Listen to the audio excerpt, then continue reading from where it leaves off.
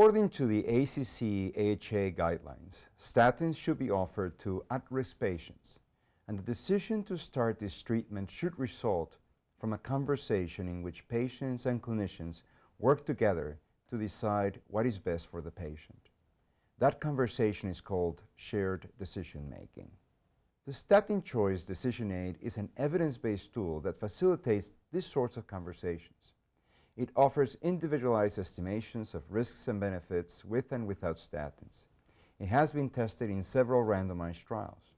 It works, and it's satisfying for patients and clinicians. Simply prescribing statins to eligible patients is not hard, but it is not always appropriate or effective. This is why, in its 2015 report, the ACC/AHA advocated for new performance measures that reflect the delivery of patient-centered care. Specifically, it proposed that performance be measured by the proportion of at-risk patients who are offered statins in a shared decision-making conversation. It specifically highlighted the value of Mayo Clinic's Statin Choice Decision Aid and recommended its implementation. While shared decision conversations are neither time-consuming or taxing, implementing shared decision-making into an organization's routine practice is not easy. The Mayo Clinic Care Network is a collaboration of healthcare organizations that have a common goal of achieving optimal and patient-centered care.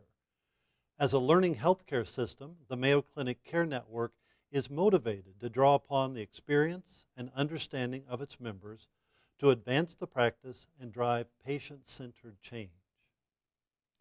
Over a one-year process, implementation researchers from the Knowledge and Evaluation Research Unit worked with 3 Care Network members to better understand the real-world challenges of integrating statin choice into routine primary care.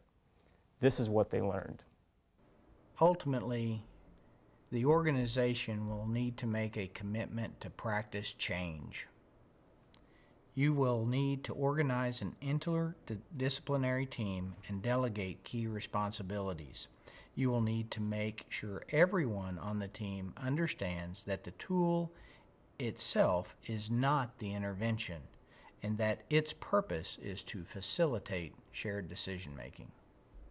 It is critically important that your team understands what shared decision-making is and how this improves the quality and patient-centeredness of care in your organization.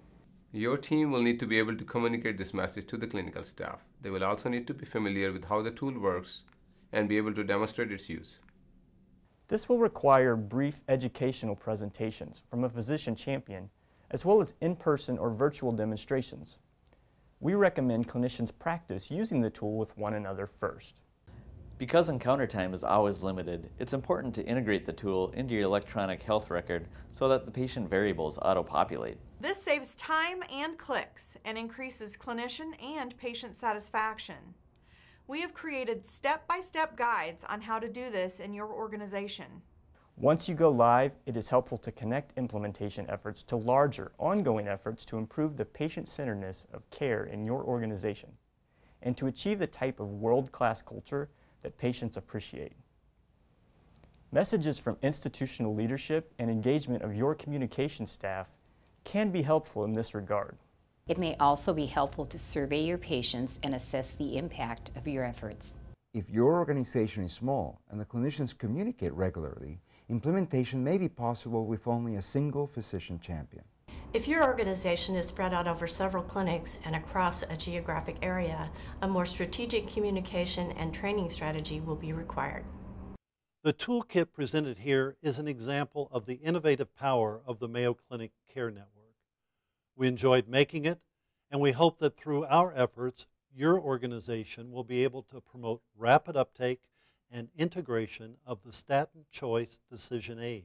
After all, if we want to make right care the standard of care, we will have to work together with our patients. Please explore the materials on this site and contact us if you have any questions. We hope this work will help you offer patient-centered care for all.